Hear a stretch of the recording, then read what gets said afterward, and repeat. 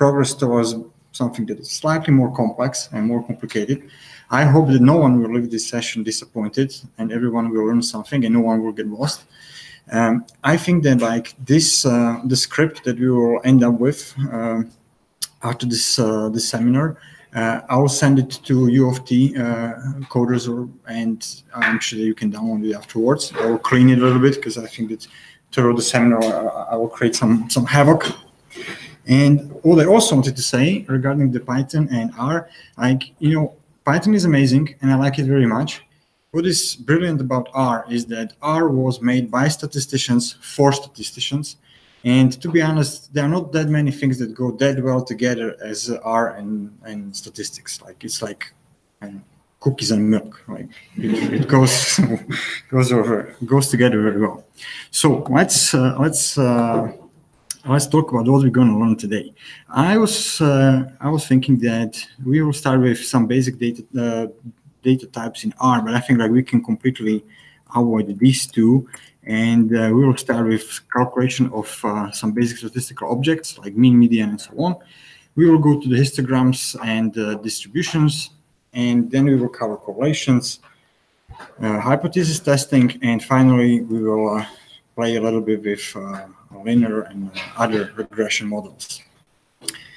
So I created some sort of cheat sheet for myself, so I won't forget what I wanted to tell you and what I wanted to show you. So let's go. Number one is like, so we'll try to load the data set. I promise that all the data we will use are generic data that are available in R without need to install any package. And one of such data sets is empty cars data set. And to get to that, you don't need to do anything else, just type data empty cars, and you will have an empty cars data set loaded. We can take a look on what empty cars consist of, and it has 11 columns. I don't know how many rows. It contains mileage, that is number of miles per gallon for car. And actually what we can do, we can take a look on the head of empty cars. So MPG is mileage, CIL is number of cylinders, displacement. I'm not much into cars. I don't really know what most of these things mean, but we won't use all the columns, just some of them. So that's about it when it comes to the description of the data set. One very cool thing that I believe it's always worth to do before you do anything is like take a look on summary of the data set. So if you type summary in R, this function will give you some sort of like crude description, statistical description of individual columns consisting of minimum value, maximum value, which are here, first quartile, third quartile, median, which is the second quartile, and mean. Notice one thing that if I'll go back to the head, you know, A and M is a binary variable that contains only zeros and ones, which means zeros are manual transmission, automatic transmission, and one encodes manual transition. If I do something like that, so I'll convert empty cars AM into factors. So now it's just a simple numeric variable. Yeah. Make the line go up. Which one? The line that you're typing. Can it be a bit higher? This line? I don't think so. It's always on the bottom of RStudio. I hope it's not a big deal. Sorry for that, guys. So what I just did is I instructed R that variable stored in a column AM is supposed to be treated as a categorical variable. And if I'll look at the AM, that means transmission column, it just added something that is called levels. So it recognizes it as a categorical variable that can have only two values. One is 0, one is 1. And now you repeat the same thing with the summary. So I again look on the summary of the dataset. What happens is AM out of the sudden doesn't have a median, mean, and quartiles. It just has two values that represent how many zeros there are in that column and how many ones. So this is very, very handy. Even may not seem that handy at this moment, it's very handy. Now, So let's calculate some very basic statistical objects. So statistical objects like mean and median are pre-implemented in R. You don't have to build function for calculating them. They are like simply there. So if we want to calculate, let's say, mean mileage across the data set we just use. Mean, and here we go. We can do the same thing with median. We can even calculate standard deviation and so on. Very easy, right? Now, what I wanted to point out here is that imagine we have a following question. How many cars can do more than 25 miles per gallon?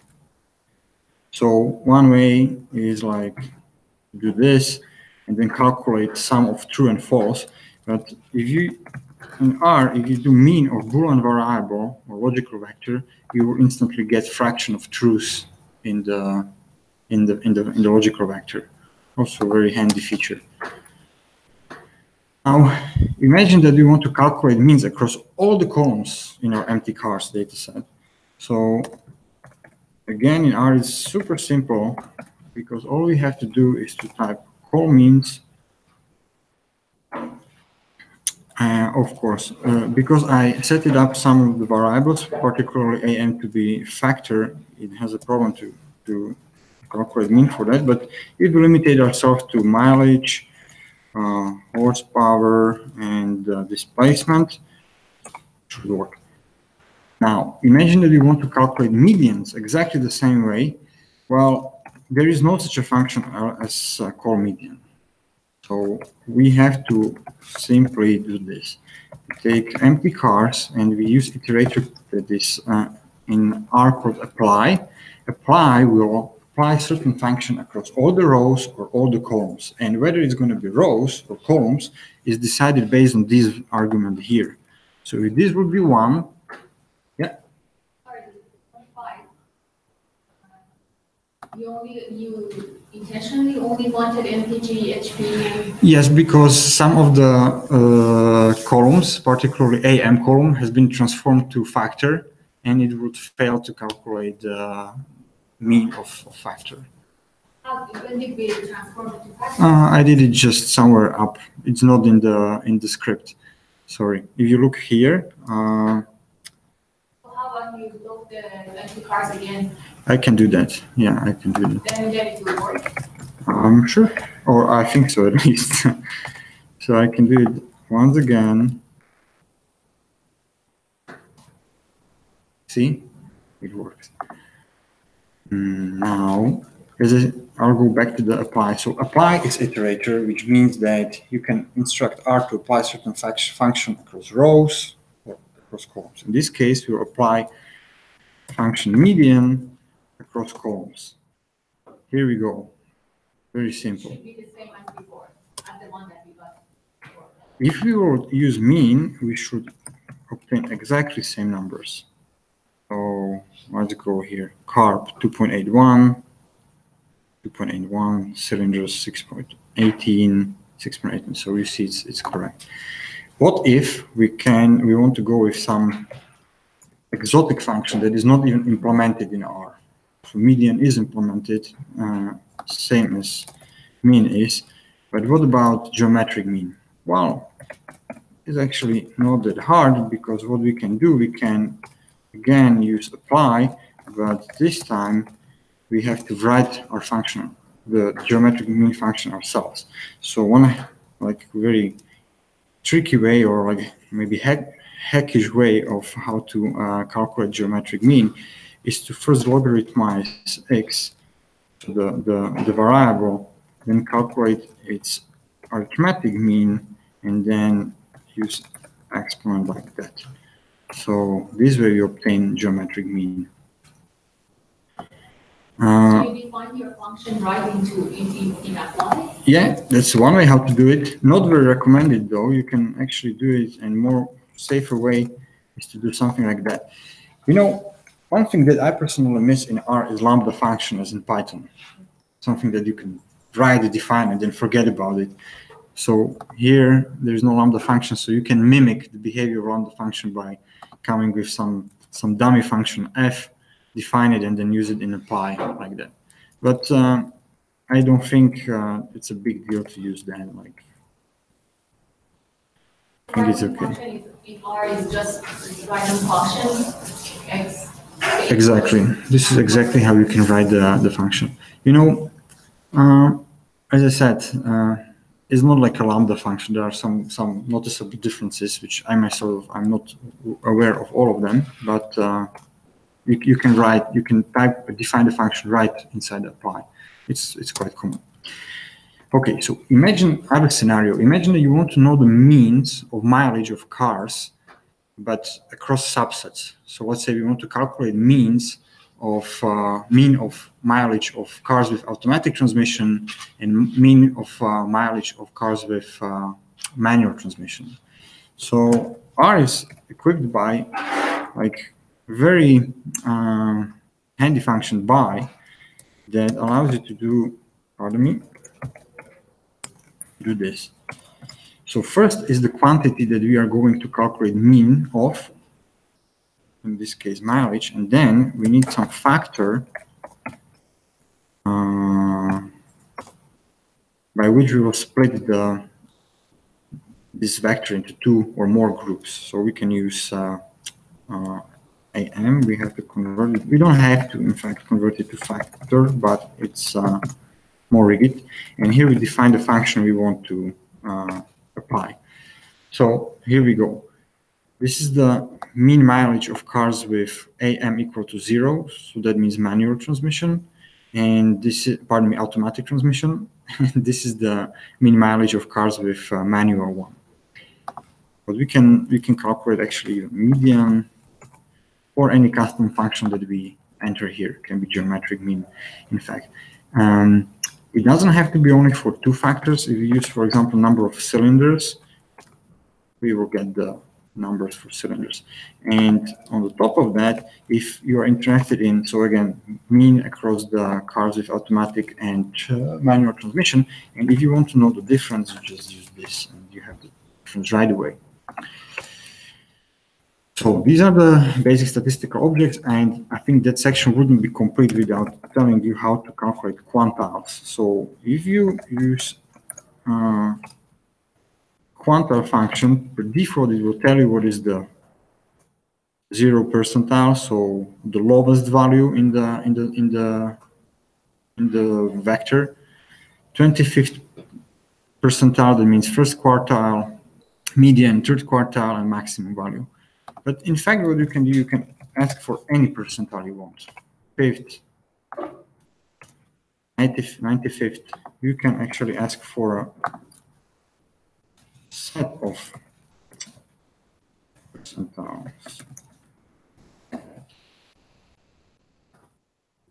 Right, so that is the section of basic statistical objects.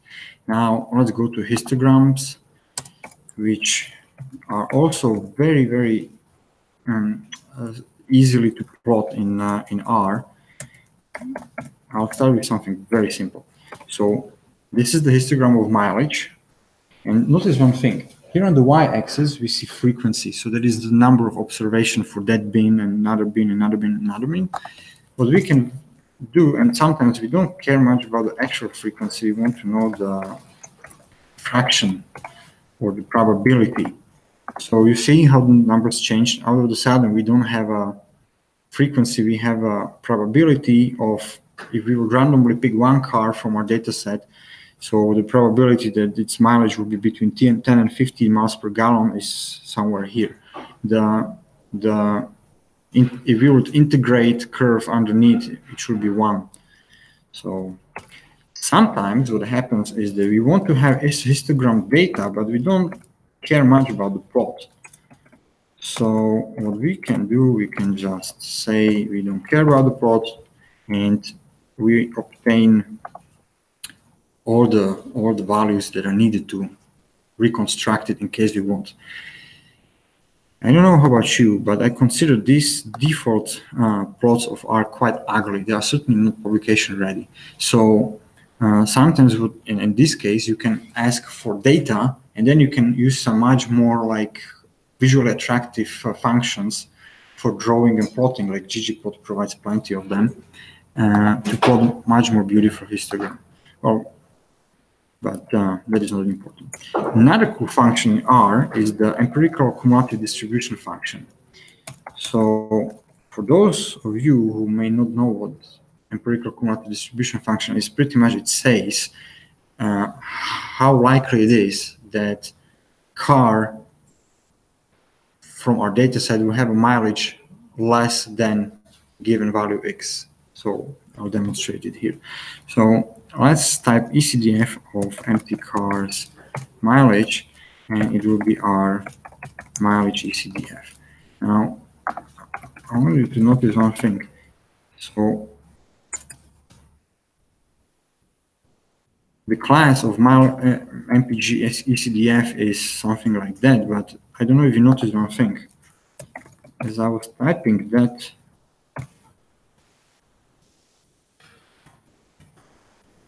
see, R automatically added brackets here.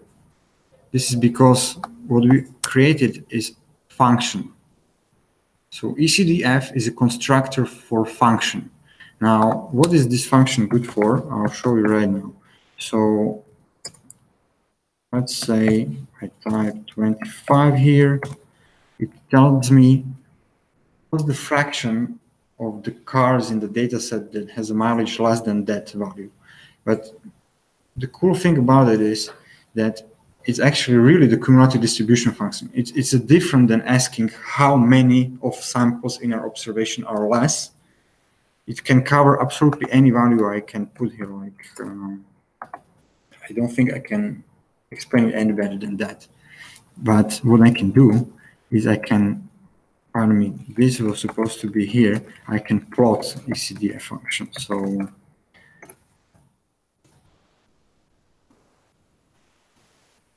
here, this is the cumulative distribution function. So this is the mileage, and this quantity on the y-axis tells us what's the fraction of cars in our data sets that are below this value X.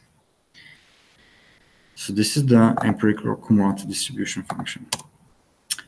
Now, distributions. So I think like the most common distribution that we all working with here and there more or less often is a normal distribution. So if you want to generate some values from normal distribution in R, it's super easy. We just go with R norm and we ask for a certain number of values. Now, without telling you, per default, R norm is generating data from normal distribution with mean equal to 0 and standard deviation equal to 1. Now, if you want to have a data with normal distribution with certain different parameters, it's very easy. You just instruct function to give you you just instruct the function for like what? Yes, yeah, exactly. This is what I was just up to. So if we plot X like that, we can plot the histogram, pardon me. So you see it's quite normal-ish. Now, but here and there, we don't care about actually the numbers, or we don't want to generate numbers from a certain distribution. We care more about the density function of the distribution, which means that we are asking like, you know, what is the value of the distribution in point 1.5, let's say. So we want to have number, something. So we want to have number around 0.35 or something like that. Does it make sense? So that is covered in D norm. So if you use exactly same parameters, first parameter of the D norm is the X. So you should get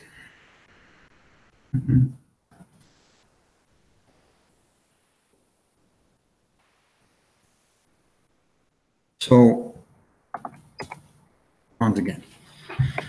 So what I did is I asked like, what is the value of the density function of R distribution, our normal distribution, in a point x equal to 1.5, and it told me that it's 0.48. And looking at this histogram, it seems about right. This is the density function. Sometimes we are actually interested in cumulative density function. So this is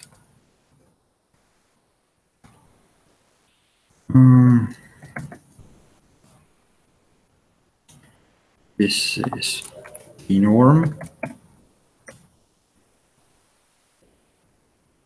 So let's say we want to know. So what Pinon told us or says is like, what fraction of the population is below this value, 0.5, cumulative density, right? So if I type here 2.0, what should I obtain? Come on. So we have a normal distribution with mean equal to 2, and I'm asking for what is the cumulative probability at that point. It should supposed to be 1/2, right? And third variant of this function is Q norm that gives us a quantile. So if I use this, what should I obtain? Yes, exactly. What happened? Oh, pardon me.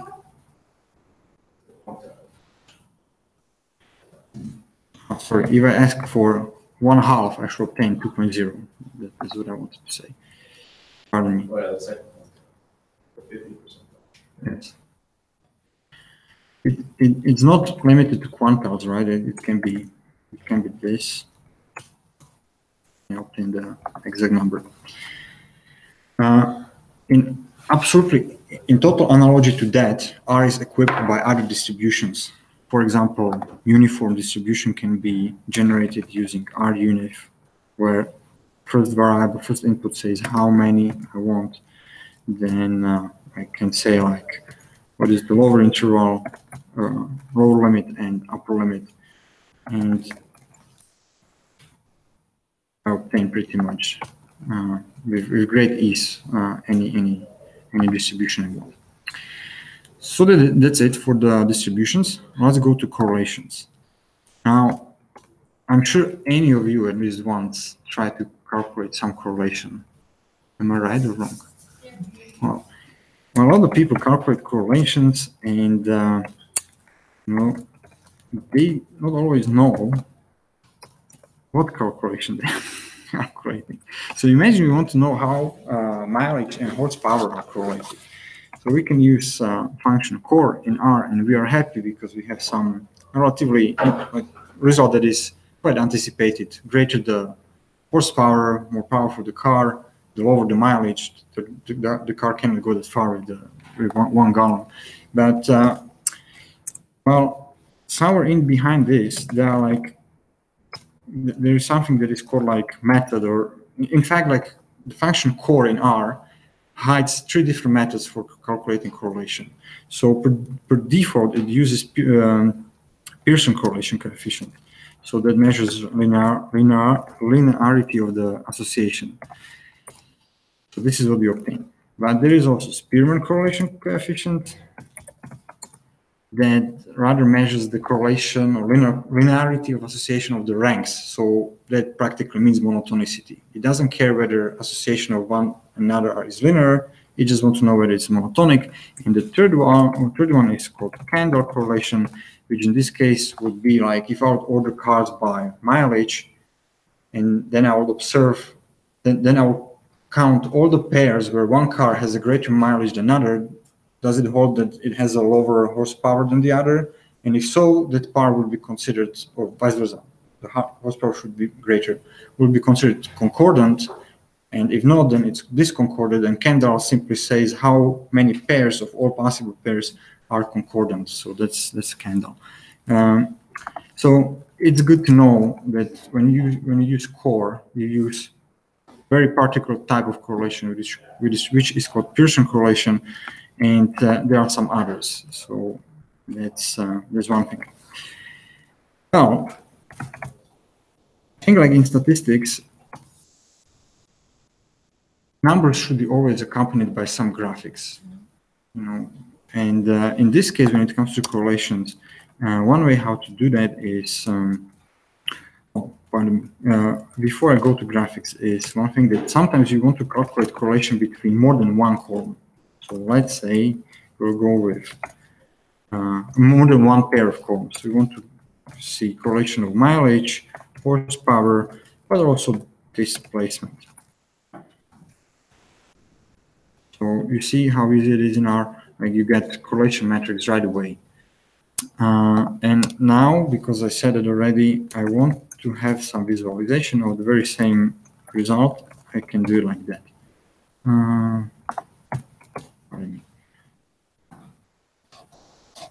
So again, it's probably not publication ready plot, but it's very good to check whether the numbers we have here really make sense. And for those of you who ever used pandas in Python, you know that pandas has also similar option.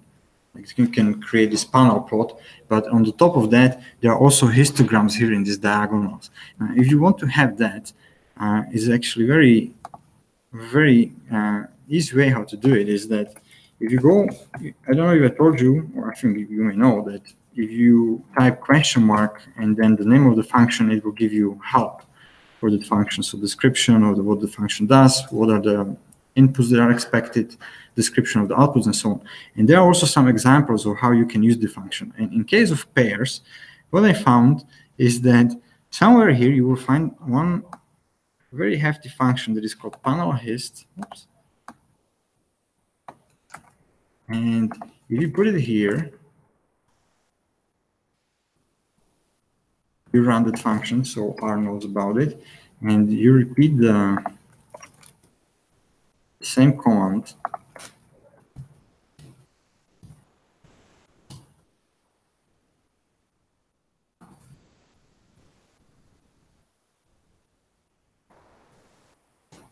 You will obtain the same thing. Although, so I will explain it.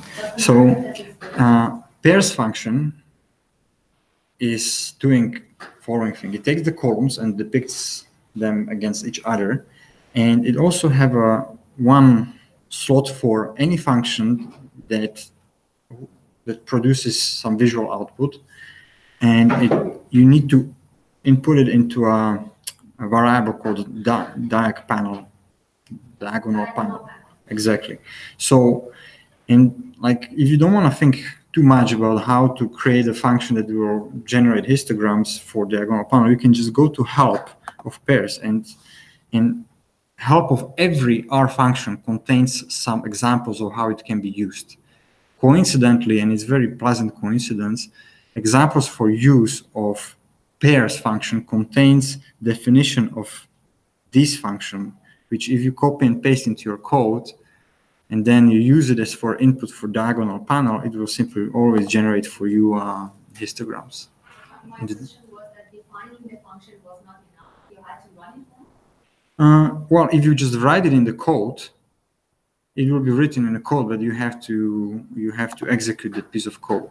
It's the same as in Python. Won't executing pairs, that line that has pairs function, that won't execute the panel that is in it? Yeah, if the function will be copy pasted here, and I would never put it into a console, like the R would never know that such function exists, right?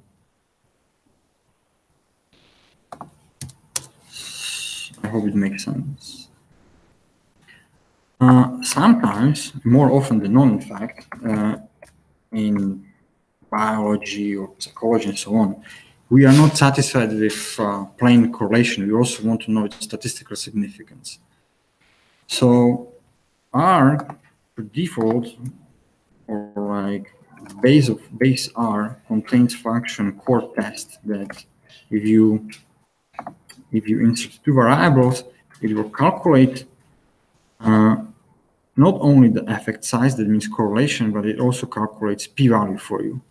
And what I want to highlight is if we store the output of core test in a CT variable and we ask for the class of the CT, we'll find that it's HTest. HTest class or object of the class HTest are outputs of most, not all of them, but most statistical testing functions that R is equipped with. And it's a very, very cool thing because it has a standardized properties. So any HTest object contains statistics, parameter, p-value, and so on. Some of them may be missing or in some particular tests, but p-value and statistics are always there. So you can really count on it. You don't have to search, you don't have to inspect outputs of these functions very much. Once you get used to the fact that all of them are of HTest object and you learn how to work with them, you will find it very, very convenient. So in case you want to know what is the p-value and you don't care about anything else, you can just call CT and p-value, and here you go, this is the p-value. All the relationships between columns, I think this was covered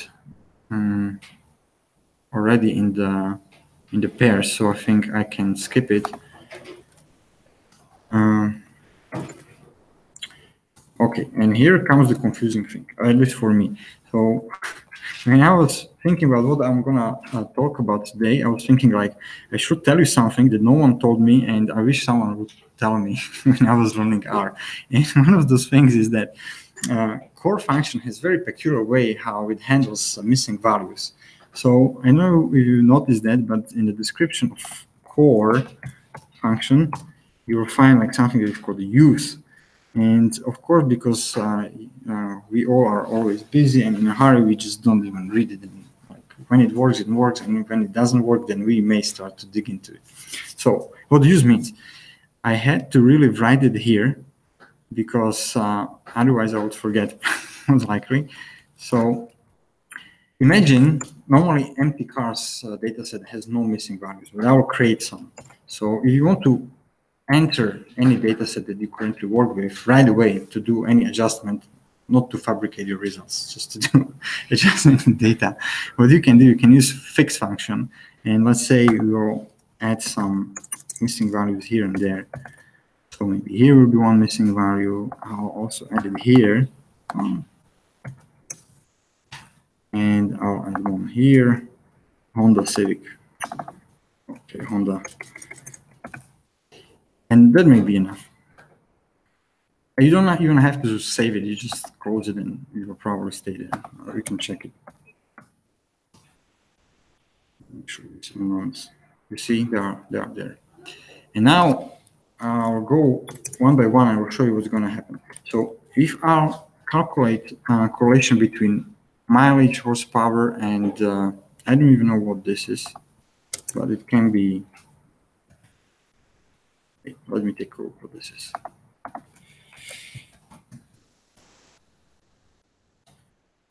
Okay, so it's a weight of the car. And I say I want to use everything, it will throw nuns. This is because any none in any of the columns will propagate through all calculations and it will return none. So it's very strict setup. If I use core function again, but using all observations, I won't even get the nuns. I will just get error, that's all. So it's even more strict. So any none, any missing value in the data will produce error. End of story.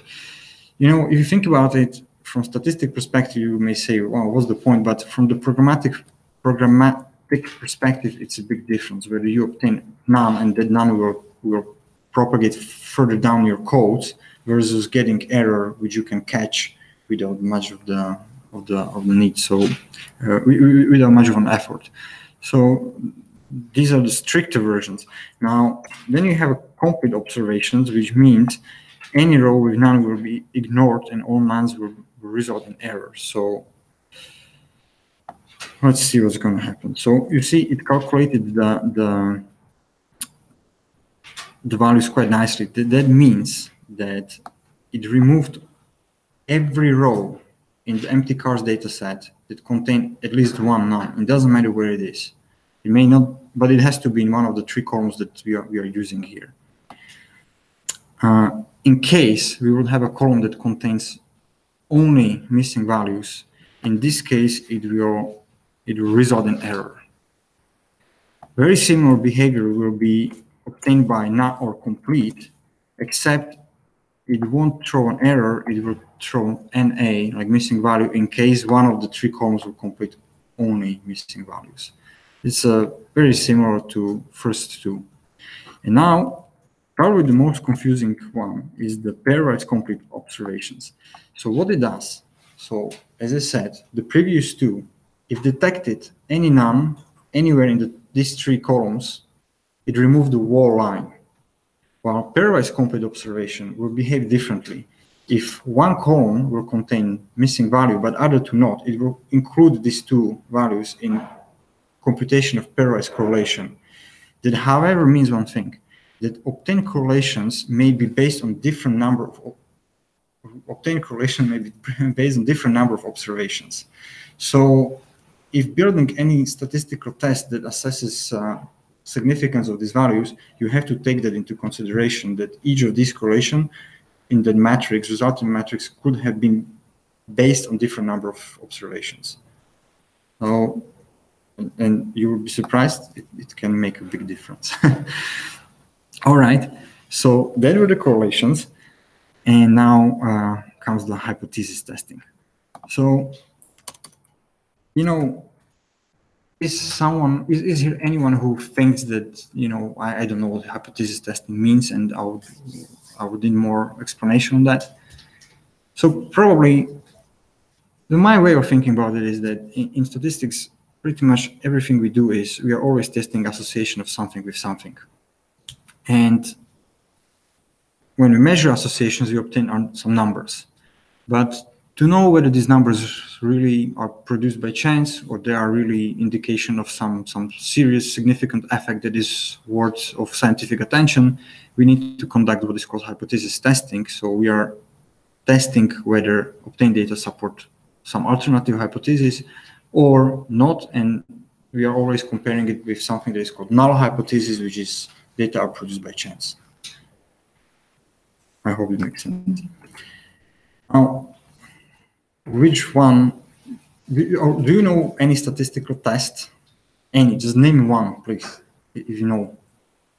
T-test. T-test, of course. Well, actually, it's written here, so that's why you are.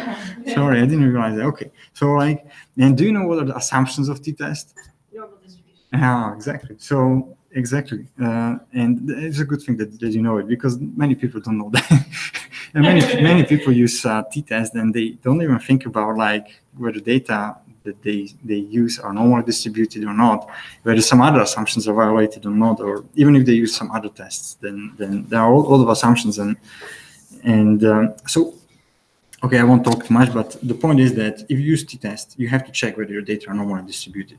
So number one thing in hypothesis testing, check whether assumptions hold, and when the assumption is normality, check it. How to check normality of data? There is a built-in test called Shapiro test. So we will, in particular, ask whether miles per gallon are normally distributed. And here comes the catch. So we obtain p-value that is 0.16, and you may think, okay, so I don't know, what does it mean? Is it significant or not? Well, Shapiro-Wilk normality test is in fact kind of a misnomer. It's not really testing normality, it's really testing deviation from normality. That means that if you will have a p-value 0.99, you actually can sleep well, because it means that your data are very likely normally distributed. If you have a p-value that is very low, it means that, so let me backtrack, the zero hypothesis here is that the normality distribution is violated. Vice versa, is not violated. So if you have p-value 0.05, it means that there is a 5% chance at most that the data are not normal.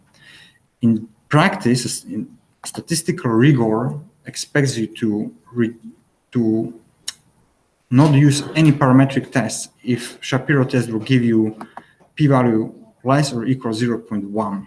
So if there is 10% chance that normality is violated, you shouldn't be using t-test, you shouldn't be using ANOVA, and anything that is assuming normality. Well, of course, it's a magic number. 0.1 is not any better than 0.09, but generally there is some agreement on that. So this is the Shapiro test. If the value is over 0.1? Below 0.1, yeah. So you see, I wanted to make it clear, I probably only confused you. So as I said, it's kind of a misnomer. It's not testing whether we are normal, whether the distribution of the underlying data are normal. It's really testing whether it's deviated from normality. So low p-values means we can reject null hypothesis, and null hypothesis here is that data are normally distributed. So low p-values with Shapiro test bad, high p-values with Shapiro test good. That's the message here. So it's not enough to just look at the histogram? Well, you know, if you have a lot of data, if you have 10,000 observations, then histogram of anything that is normal will look like a bell. But if you have like, well, let's take a look on histogram once again of this. So is it normal or not? We don't know in result of Shapiro test. Or is this normal or not? So you see, if you don't have enough samples, histogram can be a little bit confusing or may not be sufficient to estimate normality of the data. Okay, so 3 ways of doing students t-test. So here comes the most favorite test of all. So let's do t-test. We will test association between mileage and transmission. So one way how to do it is, so t-test in essence is comparing two samples or two samples, and it basically says whether their mean is different, significantly different or not. So what we need 2 samples. So one sample will be mileage of cars that have automatic transmission, and another sample here will be cars that have a manual transmission. And that should be enough to calculate, to execute the t-test. So here we have a mean of first group, mean of second group, and statistical significance saying how likely it is that such a difference will be obtained by chance. So I promised there are 3 ways. So this is the first way. The second way would be to do that.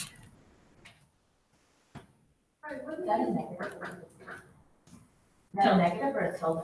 It's hard to see. Oh, pardon me. It's a tilt, right? Oh, okay. I don't understand. But Yeah, tilde. Yeah, it's tilde. So second way is to do this, which is, I would say, a little bit ugly. And probably the most elegant way would to do that. Like just write a formula and then say which data set you have in mind. And no matter what you do, you always obtain the same results. And back to the notion that numbers should be always accompanied by some graphs. Then I cannot imagine anything better how to support results of the t-test than box plot. So it will be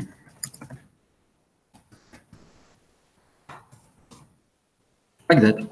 So here are the cars with manual transmission, and they have considerably or apparently greater mileage than those with automatic.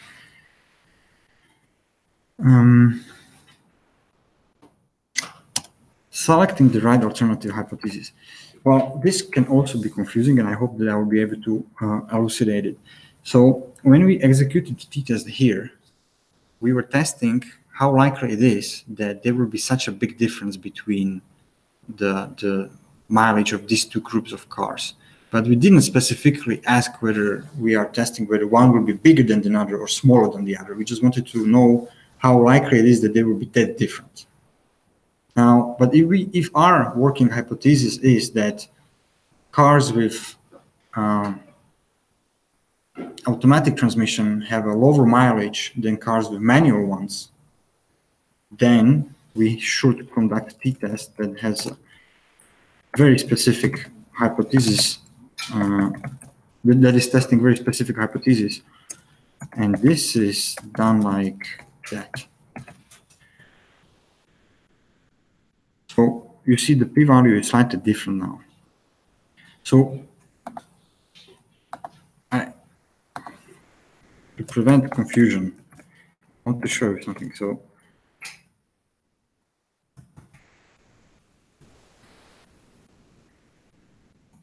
t-test, without telling us, is converting this variable into factor. We can do it manually like that. After conversion to factor, 0 will be reference and 1 will be alternative. So, well, not really alternative, I don't know what's the right word for that, but 0 will be our reference.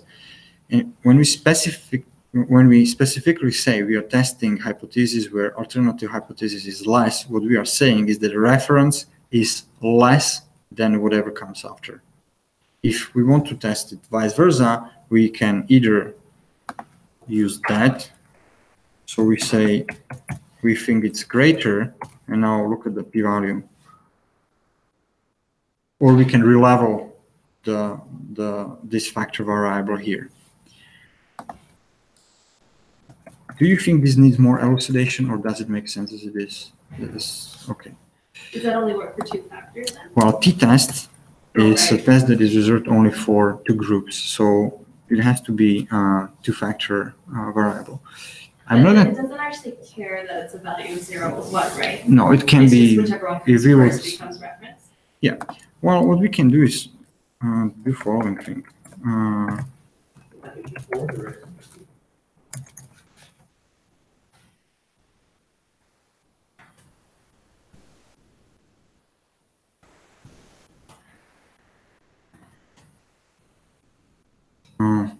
It won't tell you much about like what happened, but I'm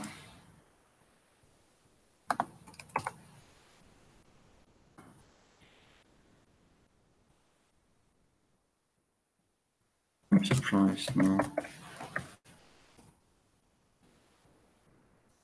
Oh, sorry. I will have to change it first to factor and then set the levels. You know, I don't want to waste time with it, but it doesn't really matter what would be the levels of the variable. But you actually brought me to a second topic. So what if you don't want to just test 2 groups, but you have many groups? Like we have cylinders here in an engine, and we want to test like whether mileage grows or is somehow associated with cylinders.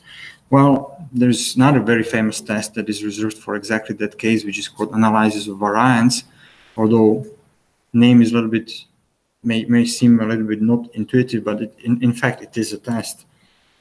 And in R it's implemented in a function AOV, which is shortcut or abbreviation for analysis of variance. So, and it works, as far as I remember, exactly as the interface is very similar to t-test. So we can use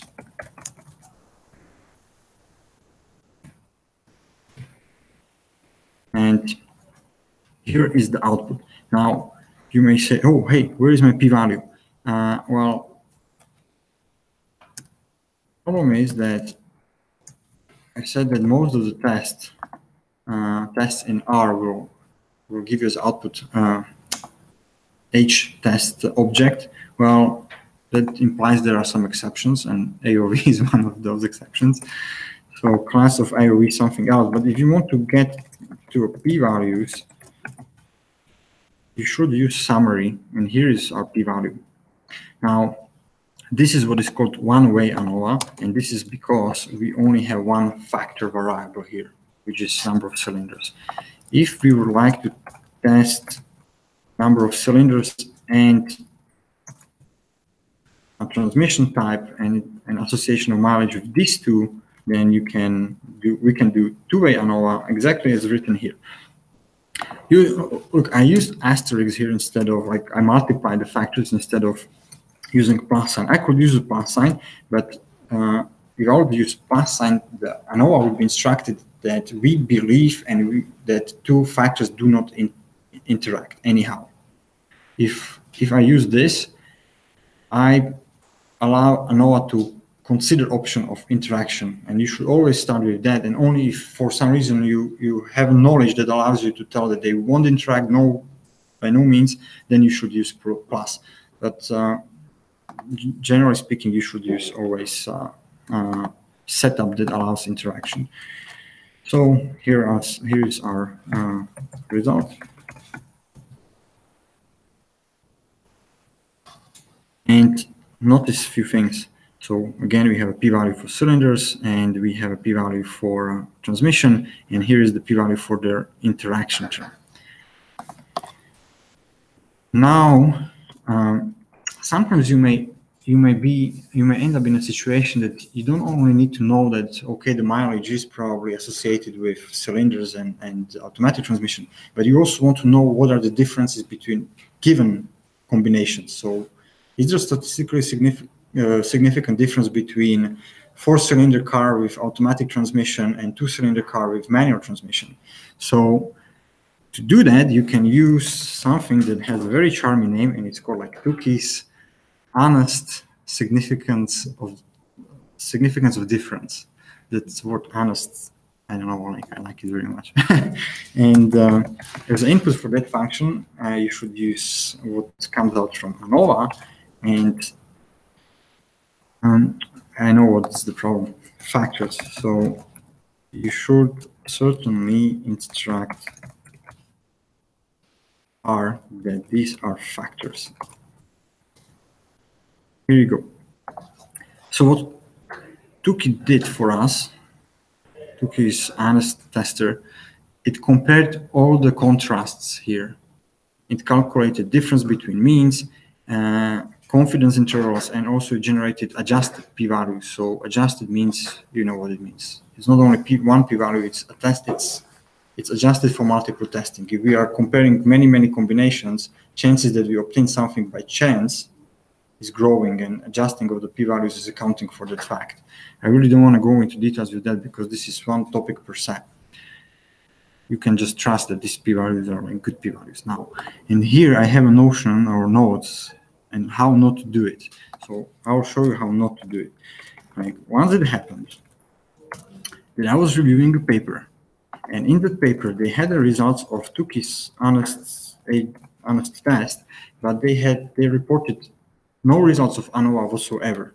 And it like immediately sparked my interest because oops, sorry. It's kind of rare.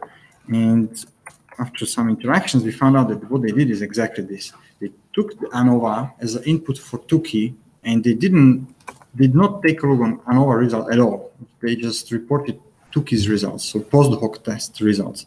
Like, problem is that the fact that some of these p-values here will be significant, some, 2, 3, 4, I don't know, depends. It doesn't really mean that you have really association between, in this case, mileage and cylinders and so on. You have to test it by ANOVA first. If ANOVA is positive, you can apply Tukey. Tukey without ANOVA makes no sense. It's a post hoc test. So again, it will take way more time and more effort to explain all the notions and all the details and all the aspects of that. But the message is, you have to first report results of ANOVA and then only then go to Tukey. Just because we're about a few minutes over time, and if anyone needs to leave just because of that, maybe we can take this moment and we can, but otherwise we can continue and watch the rest of it. It won't take much longer though, but really feel free to leave on. It's okay. Now, so okay, and what if our variable is not normally distributed? So then you're screwed, but you're not that completely screwed because there are some tests that don't care much about the normality. So I'll show you something. So here, if we take horsepower and we conduct Shapiro tests, I know it because I tried before, we obtain like p-value that is very significant.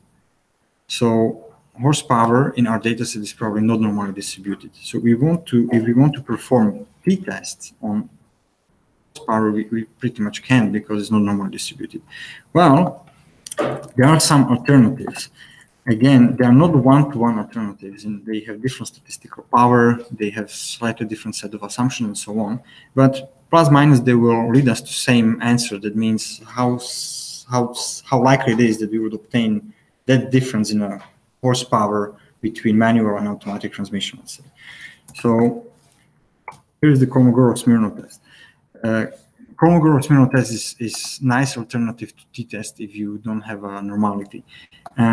In R, Kolmogorov-Smirnov test has a slightly different interface, so we cannot use this nice, elegant formula. We really have to separate data into two groups.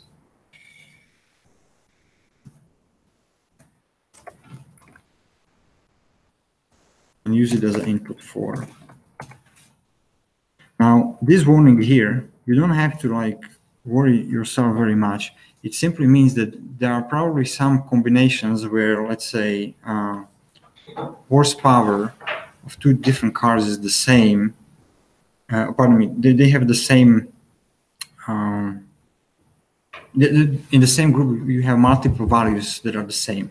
So there are multiple entries with the same horsepower or something like that, or whatever you will be testing. These are the ties. It's really not a big deal, unless you have too many of them. So it's also questionable at what point it becomes a big deal. Alternative to ANOVA, because ANOVA is also assuming normality, would be Kruskal-Wallis test. And I have to help myself here because sometimes these tests have a different, some of them have a kind of weird interfaces, but I believe it should work exactly as with ANOVA.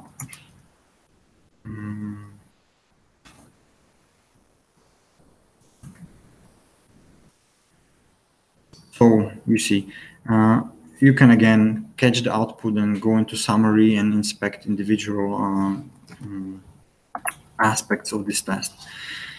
Now, so this was the hypothesis testing. Now comes the regression analysis. So regression analysis, one thing that I want to stress is now a lot of people are like very much into machine learning, and this is absolutely okay. I myself am totally into machine learning, but like there is one difference between regression in statistics and regression in machine learning.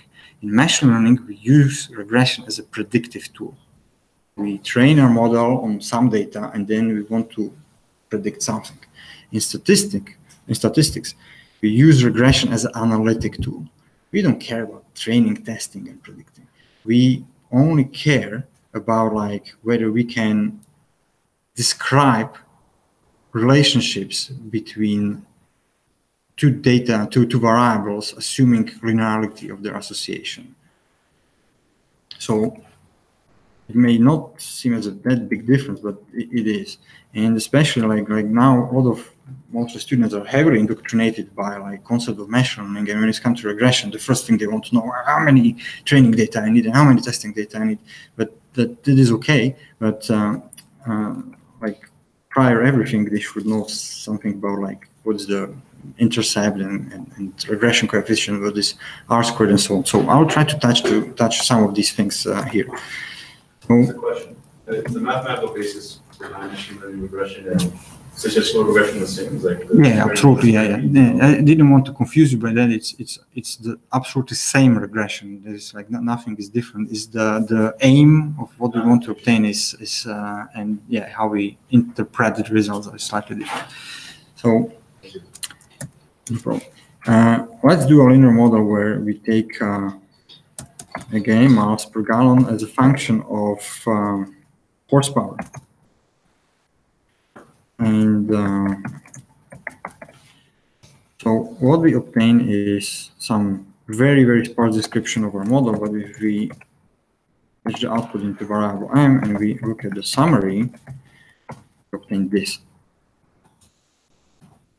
So here's the probably we don't have enough space here to go into details of linear regression, but it simply tells us that if horsepower is increased by 1, then the miles per gallon will be increased by minus 0.06 times 1.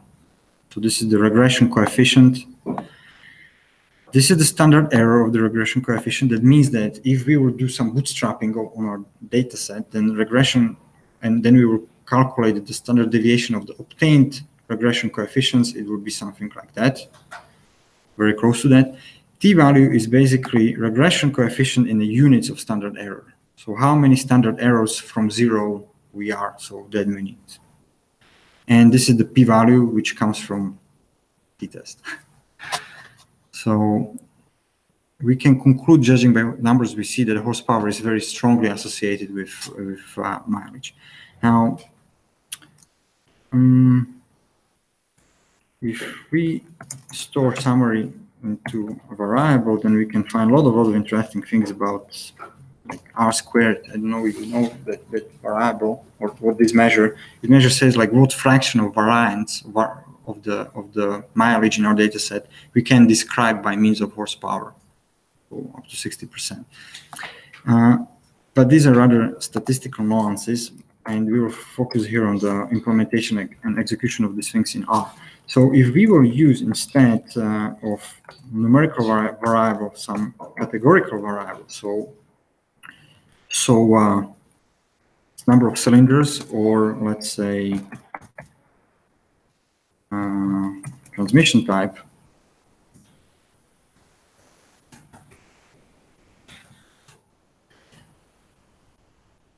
we can create more complex model, and you can again review the results. Now, notice one thing. Do you know something about one-hot encoding? So if we have a categorical variable, let's say it would be nationality, ethnicity, or something in biostatistics or epidemiology, you cannot just throw it on the linear model because it's just text, right? You have to encode it by numbers. One way is to do one-hot encoding. So you have 3 levels, you represent it by 3 columns, each of them is binary, and that way you somehow encode or instruct your linear regression or regression model about these variables and how to deal with them and how to associate it with response. Now, I did something that I didn't want to do, is number of cylinders in our data set is like 2 cylinders, 4 cylinders, 6 cylinders. One special type of categorical variable is ordinal variable, where we can not only have listed these levels, but also order them from 2 to 4. Like, imagine that you will have some data that contain the highest achieved education. It will be high school, university, and PhD. So we cannot really say that PhD is 10 times better than master degree, although probably it is. But we can certainly say it is probably higher than master, and master is higher than undergrad. So we can order them. We cannot really quantify the difference, but we can order them. I will do the exactly same thing with the cylinders, although it's kind of a cheating because cylinders can be quantified, but let's imagine them not. So I said that if you have categorical variables, you can use one-hot encoding. If you have ordered levels, then you can use something that's called polynomial encoding. So each level will be represented by number 1, 2, 3, depending on the number of levels. And then instead of one column, you will have one column that is linear. So 1, 2, 3 representing your levels. Then you will have a quadratic column that will be 1, 2, 3 squared. So 1, 4, 9. And you can have a cubic column. But typically, the degree of polynomials used is this number of levels minus 1. So you will see. So in this case, we have 2, 4, and 6 cylinders, and that means we will use only linear and quadratic terms. So it will be number of cylinders and square of number of cylinders. So it's here. So this is the contribution to linear model from transmission type. This is from linear encoding of the cylinder number, quadratic encoding of cylinder number, interaction. Sometimes, and it's more often than not, when you are building a research project, you do something like that, and maybe not even intentionally, maybe yes, R will take a look, will find out that your variables are factors, they're ordered, or they are one-hot encoded, and so on, and it will throw at you these things, linear, quadratic, and if transmission would have 3 levels, it would have probably not only one transmission, it would be like coefficient associated with each possible level. But for your science, you need to tell one number. So how significantly are cylinders associated with response? So you don't need to have 2, you want to have 1. And this is something that a lot of people are like scratching their head on. Okay, so regression analysis gave me 2 p-values, one for linear term, one for quadratic. How should I put them together? Does it make sense? Do you know what is the problem here? You are not? Okay, so forget about any polynomial encoding at all. Let's go back to this thing. So if I do summary of the model, it reports following regression coefficients. Regression coefficient, the intercept, regression coefficient associated with transmission type, and here comes the regression coefficient associated with fictional column that will represent where the car has 6 cylinders, and there will be another fictional column in our data that says where the car has 8 cylinders. Does it make sense now? And for each of these, it will assign 1 regression coefficient, and we will test it by t-test to generate 1 p-value. Does it make sense? Okay. But you are supposed to go to CTO of your company and say right away 1 p-value, how significantly number of cylinders is associated with horsepower, because like your company needs to buy cars and you need to know how many cylinders they need to have. So how to put these together? Like, so one way how to do it, well, pretty much is the only way how to do it, is to use ANOVA. But this is slightly different ANOVA from the one that we used. This is, it's somewhere deep inside. It's the same ANOVA, but implementation is different because this ANOVA is reserved for linear models. So you use linear model as an input for ANOVA, and now notice what's going to happen. So it somehow find a way how to merge p-values of individual regression coefficient together. It does this by analyzing variance of errors of regression. So it will basically compare all the possible models, so regression model without cylinders equal to 6, and then model where there is no column for 4-cylinder cars and so on. And now I know I'm confusing you. Simply, there's a lot of combination of possible linear models you can get by omitting individual coefficients, and it will just tell you how significant is the contribution of individual variables. And now, pardon me? Yeah. I have a question regarding that. So when you get an output and there's a linear and a quadratic term, are they both in the linear model, or are they only present one at a time, but getting the whole output? Great point. They are both present. They're both present, yes. So whenever we see this, and they're both there, we always have to follow up with it in order to get that one. We can't just simply ignore the quadratic. Although you will be surprised, many people exactly do that. They report the more significant value because it's more significant. That means better science. So in R, I see it, but in SPSS, I think I don't, if I remember. So it just gets like somehow omitted, or what? I'm positive that, well, if it is not implemented per se, it doesn't mean you shouldn't do it. It's probably you need to catch the residuals of your model and then study residuals against the competing model where this variable is not present at all. And that way you will obtain the significance. So you should see the residuals with adding this variable should be smaller than without. And if they are significantly smaller, that p-value tells you exactly how significant your variable is.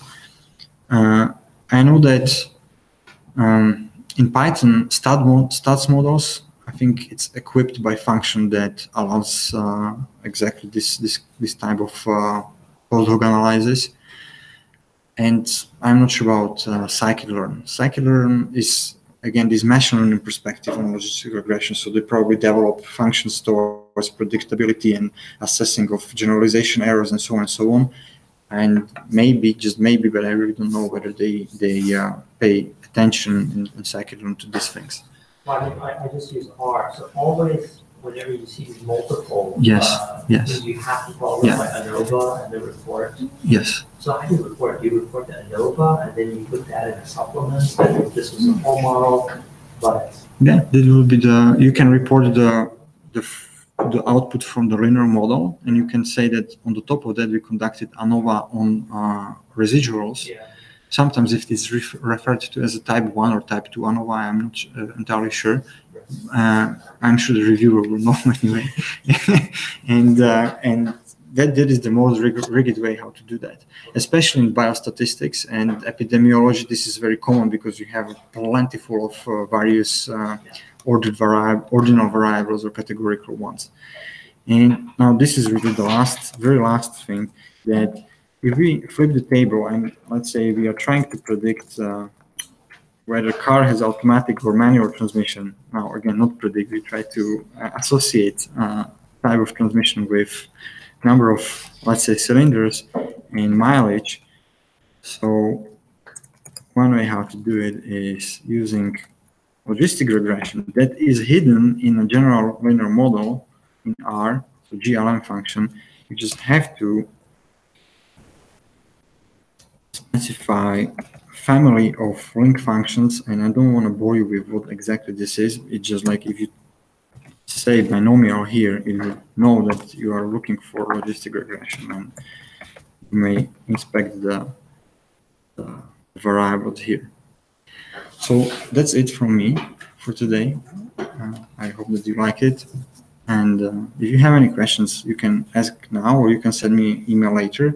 I will clean that script that I just wrote here a little bit, and I will send it to you, Sarah, or to you, Lina, and then I think you can ask for it at any time. Great, thank you so much. Thank you.